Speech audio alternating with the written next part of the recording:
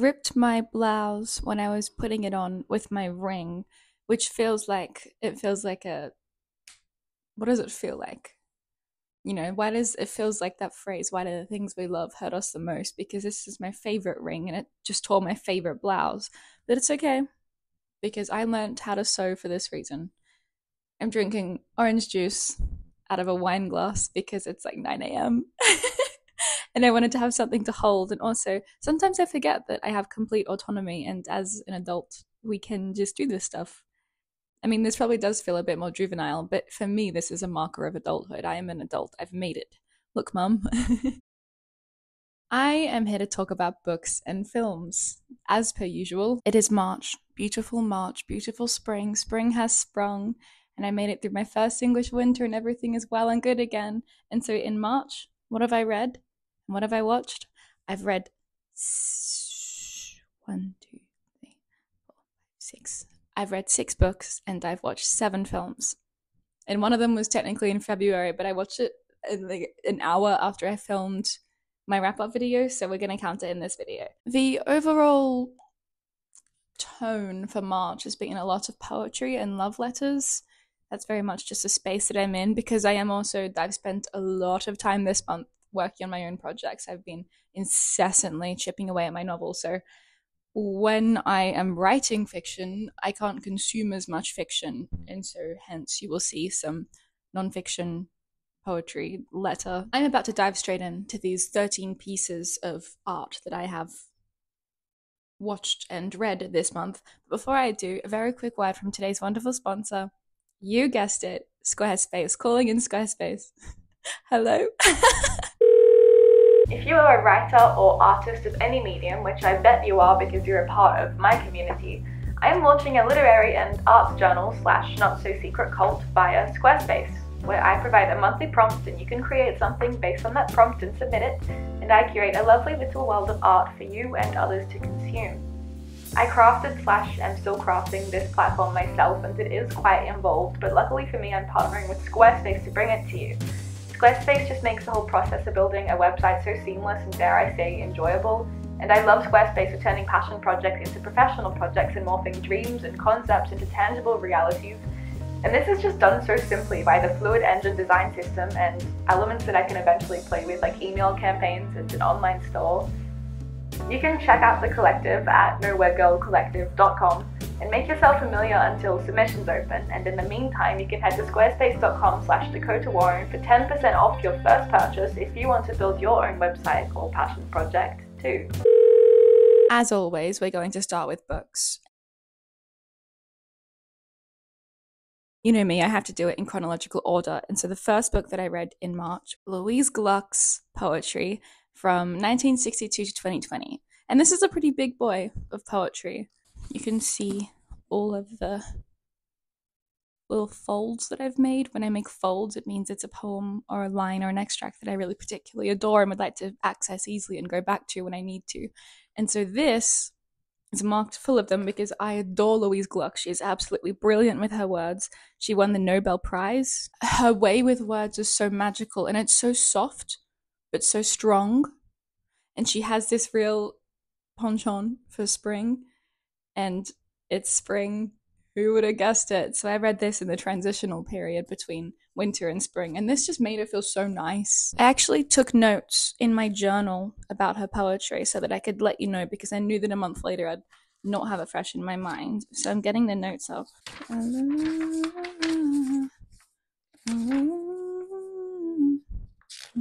Louise Gluck, consistent garden analogy for love and family, to build a home, to grow together, to prune, to water, to fertilize, to wilt through the seasons and blossom despite it all. Seasonal, because the change and transition and metaphor of seasons means so much to poets, especially Gluck. I saw a funny meme, maybe I'll put it, if I can find it, I'll lay it over here. It said, breaking news, poet is torn about the changing of seasons, or something like that, something about spring, and it made me laugh a lot. A lot about the sea and bodies of water, as is another theme that is so commonly very important to poets and authors and writers and artists alike, because what is a body of water if not everything and nothing all at once? I liked her meditations on Hades and Persephone and that whole that whole story, because that's one of the most controversial myths, of course, because you either believe that it was consensual and Persephone loved Hades and wanted to go with him, or you don't. And then it gets much darker. All honest autobiographical reflections which seem to deepen with age, of course. To grow older and wiser.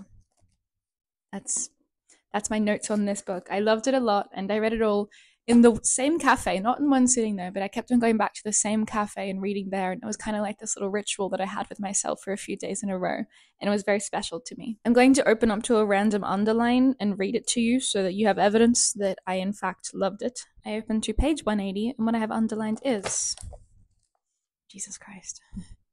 All my life I have worshipped the wrong gods. Okay, that's that. I recommend that very much so. And I shall put that there. The next book that I read is Women and Power from Mary Beard. And I took the slipcover off because if you're a frequenter of this channel, you know I hate slipcovers. Even if they're beautiful, they're coming off. I am taking the slipcover off. It's a manifesto, and I think it was previously a lecture that's been turned into a book by popular demand. I think for an introduction to feminist literature and essays and theory, this would be a good one, but it wasn't anything groundbreaking for me. And I read it really quickly because there weren't many points. Grammar. There weren't many points that I needed to kind of sit back and go, oh my God. Which is a very important marker for me in general. That's this book. Forgot I had this. The next book that I read is Tracey Emin's memoir, and that is called Strange Land. Tracey Emin, whenever I read memoirs and autobiographies and biographies, I have to give like a brief rundown of the person that they're about. Tracey Emin is a contemporary artist. She's from Margate in England. She does a lot of conceptual art. She's controversial, but only amongst men. I think she's incredibly brilliant. She's one of my favorite contemporary artists. She's such a powerful woman. She's such a powerhouse of a woman. She's so herself, and she's so incredibly in her own voice, and you look at her art and you look at her, and she's so self-assured in what she creates, and that it is herself. Her memoir it's another one of those real tell-all memoirs of somebody with a very insane and troubled and honest life. This is a very honest memoir that did not skimp out on any details, and I always appreciate and respect that so much from somebody who is writing their own memoir, because that's so vulnerable. To have to go through all this trauma again to bring it up as you rewrite everything you went through, but write it in a way that makes it more palatable and digestible to the general public, and also just so you can be guaranteed a book deal. It's such a talent and such a feat and such a scary thing. And so I really respected that in this book, as is most of the books that I recommend. There is a content warning. I like to read intense things. Sue me. I respect Tracey so much as an artist and as a person, and I really recommend checking her out if you haven't already. One of her most notable pieces, she did this replica of her bedroom when she was at a very low point in her life, and you could walk around and see everything, and it's very vulnerable, and it's very honest, and it's got used wrappers and used condoms and just tissues and drugs and alcohol, and it's messy, but it's real, and it's wonderful, and it's so vulnerable. Tracey Emin's art is vulnerable, and that's what I love about it. I love artists that can just bear everything. I think that's very brave. Her more recent works are primarily paintings, and they're very abstract, and so it's up to you if you're into that kind of thing. But as a not usually abstract enjoyer, I enjoy them. The next book that I read, because I was on a kick, when you watch my wrap-ups, there's always going to be a theme and a chain reaction to this. When I was reading Louise Gluck, I felt like some poetry. Tracey Emin, I had just gone to the Tate Britain and seen her pieces there and thought, I'd love to know more about her life. What an interesting piece. Lo and behold, I went to Foyles, I got this. Finished this, wanted to know more, went back to Foyles, got this. I have so many books that I need to read, but when I have an interest in the moment, I need to go and get a new book about that interest. It's a good thing. That's a good thing, because it means that you're reading what you're genuinely into at the moment and passionate about and care about. I'm just justifying it.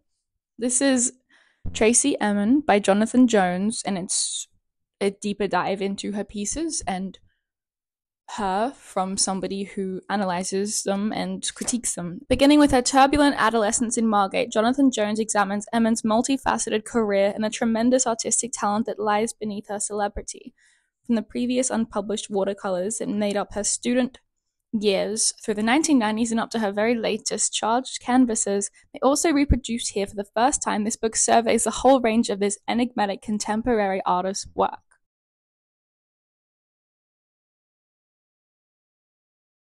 The next book that I read, I was feeling like some love letters because I wanted to be reminded that love exists in a super chill, low-key way.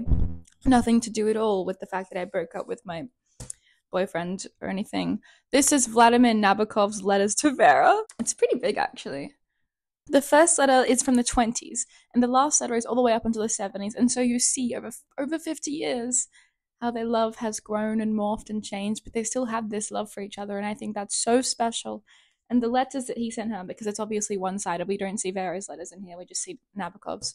Vladimir's, I should say, because they're both the Nabokovs. What I love particularly about this collection, obviously, is Nabokov's way with words. He is an absolute star with that, which will lead us on to the next book shortly. But I love this collection because we get to grow with them. And at the beginning, it's two young people who are falling in love.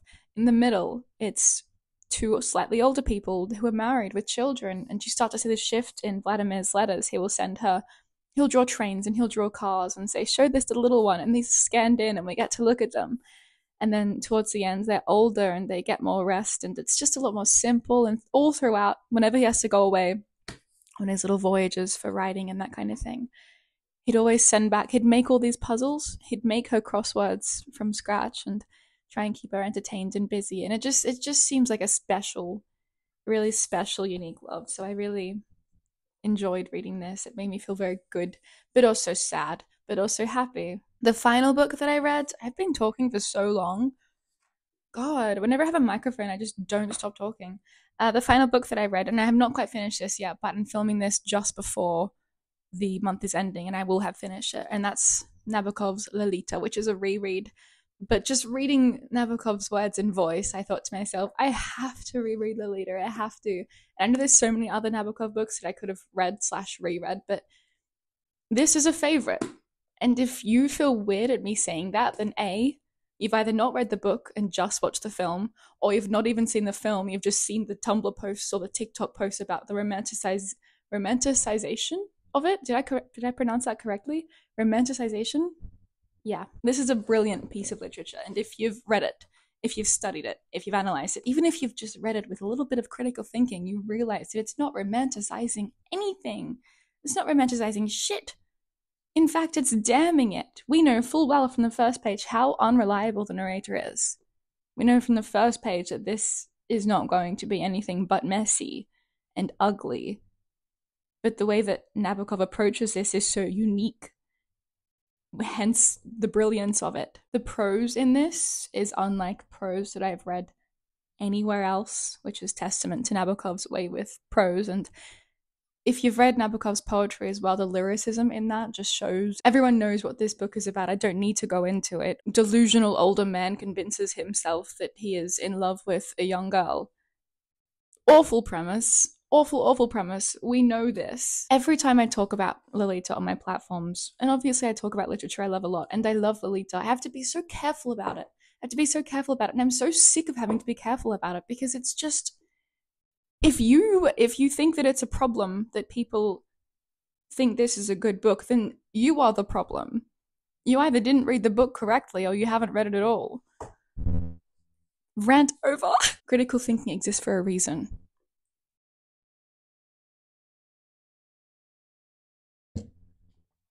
I love the way that I just stressfully swilled my orange juice like it was a glass of wine after my rant. Like, oh, I need a drink now. Swills orange juice from McDonald's Happy Meal. We are now onto films, and so for films, I must get up the Letterboxd account, which is the tracker. 2 of these films I watched at the end of February, but just towards the end, and they did make it into my last wrap up, so I'm going to put them in this wrap up, but just know that they were in February. The first film that I watched was a rewatch, and that's Natural Born Killers from 1994. And this is kind of like a Bonnie and Clyde spin off in a way. It's set in America, that kind of a, what do they call it? What's the American word for outback?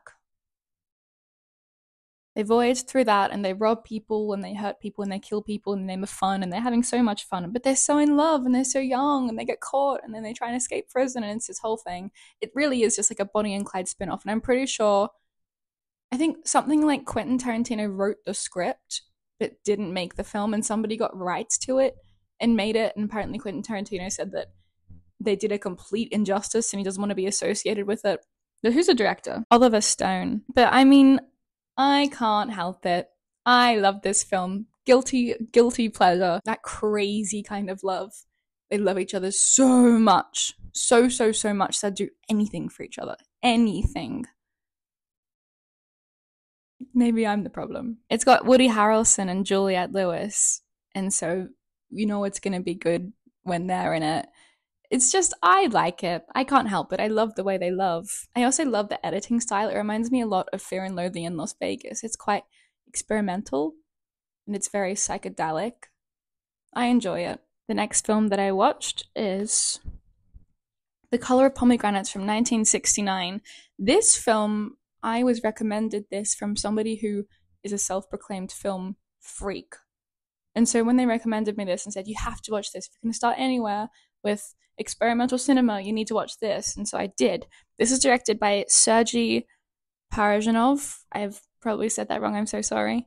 And it is a poetic evocation of the life of Armenian poet Sayet Nova. This is undeniably, undoubtedly, 100% one of the most beautiful films I have ever watched. Now, I get distracted very easily when I watch films. I always have to be doing something with my hands, or whether it's eating or just having a cup of tea or writing in my journal or something.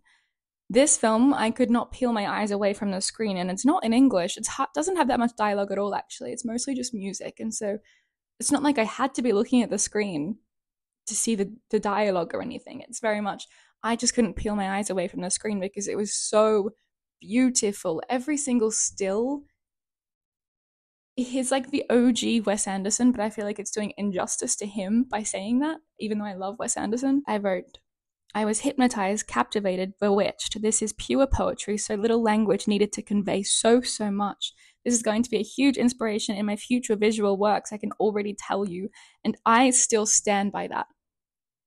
It is such an all I can say is watch it. It's beautiful. Next, I watched Tony Erdmann, which is 2016, directed by Maren Ade. And this is a film about a father coming to visit his daughter abroad. And she's got this really intense job and she's losing her sparkle and she's stressed all the time. And this father believes it's his duty to come and make her life happy and silly again. But what he does is he tags along and kind of just sabotages everything. And it's a really stressful, hard, annoying watch. But then at the end, it's kind of heartwarming and wonderful. And I watched it because it's got Sandra Hüller, who was in Anatomy of a Fall, and I think she is magnificent. So I wanted to chase more of her works, and I'm glad that I did. This film was funny and absurd, and there's one scene where everyone takes their clothes off, and I'm not going to spoil anything apart from that because you won't know when it's coming if you watch it, but it's just so silly, but so good. And it's a German film, but I believe they're in Bucharest for the setting. The next film that I watched, I don't even want to talk about. This is Miller's Girl from 2024, directed by Jade Halle Bartlett. Why would you make this movie? Why would you make this movie? The current rating universally is sat at 1.9 star. I gave it 1 star. And my review was, so glad this didn't exist when I was 14. This is a film about a professor and a student having a fling. I watched it because I saw everyone talking about it on TikTok and I had to join in on the fun. This is a stupid film. I can't remember her name for the life of me, but the girl who plays Wednesday Addams, she's really good, but what's her name? Jenna Ortega, that's it. And the professor is Martin Freeman. I didn't expect to see Martin Freeman playing a predatory professor, but there we go. It was a waste of time kind of film. I mean, I just had to watch to know what was going on in the TikTok community of the outrage. But then some people are posting edits romanticizing it. It's just a silly film. Didn't have any plot. Was horribly misogynistic. I mean, the only female characters were all slutty, wandering around drunk all the time, and all the men were super sophisticated professors. It's so silly. I mean, a woman directed it. Anyway, the next film that I watched was I was invited to this with Dazed and Mubi at a screening, and this is a Last Year of Darkness from 2023, directed by Ben Mullincasson. And this is not something I would usually watch, so I'm so glad that I went to the screening of it, because if I was scrolling Mubi myself, I probably wouldn't have selected this. But this was brilliant. This is unlike anything else I've ever watched. It's a documentary that follows the queer youth of Chengdu. I'm probably pronouncing that wrong. It's very visually stunning. It's visually breathtaking, and the shots and the sounds and everything, it's just so intense and so real and so fast, and you feel like you're there with them. And it's a massive exploration of queer identity and drag, and how much that scene and that sacred space means to the youth of such a rapidly changing country. I was captivated the entire time through, which is, whenever I say that, you know it's a really captivating film when I say that, because I don't get captivated by films very easily. But that was special, and I believe it's on Mubi to watch now, so you can watch it yourself. And I thought it was fiction the entire time through, until the very end of the interview, because we had the cast interview after the screening, and someone said blah blah blah documentary, and I remember my head snapped up, and I thought to myself, oh, these people live like this? That's badass. The next film that I watched was Backspot 2023, directed by D.W. Waterson. My friends invited me to this because I'm pretty sure it was produced by Elliot Page, and I wanted to see what he would come up with. I didn't like this film. I didn't. I'm sorry. It just felt like a queer Bring It On, but not in like a good way. Every potential plot point kind of fizzled to nothing. And it's just a bunch of cheerleading. I think that the acting was well done, but there was too many montages. I don't know, not for me. I remember sitting in there. I had a Cadbury cream egg. If you're American and don't know what that is, or from anywhere else in the world, it's this delicious little, it's my favorite, it's my current obsession, this delicious little egg, an Easter egg, and it's filled with all this goo. It's delicious. And I've been eating one a day, which is probably awful for me, but they're so delicious. I had one of those, and I was so bored in the film, there I said it, that I tried to make that singular cream egg last the entire length of the film without it melting on me, just taking like a scrape of chocolate on my teeth. The next film that I watched, I also gave 1.5 stars. Okay, I didn't have a very good watch month, but I also had a very good watch month. I had a varied watch month. The last film that I watched was called Touch Me Not from 2018, directed by Adina Pintil. I watched this because Mubi told me to watch this, and I do what Mubi tells me to do. Wish I didn't watch this. Together, a filmmaker and her characters venture into a personal research project about intimacy. On the fluid border between reality and fiction, Touch Me Not follows the emotional journeys of characters, offering a deeply empathetic insight into their lives. It's basically about people who are afraid of intimacy but crave it, but it doesn't really say much, in my opinion at least. It's very experimental. It's very, very daring. There was a lot of montage scenes of just people having sex, and not much else that could provide substance. There was some people talking, and I wish there was more people talking so I could talk about how they felt. Anyway, that's all the films that I watched. That's everything. Am I still recording? I am, thank God. Last time that I filmed a video, I had my microphone the entire time and I was speaking and I hadn't turned the microphone on. Thank you for being with me during these incessant rambles of the literature and films that I read and watched in March. I'll be back with you in April. And until then, I'll see you next time. I wonder what my next video will be. I never plan them. I always just make it up as I go. I love you. Tell me what you read this month as well, of course.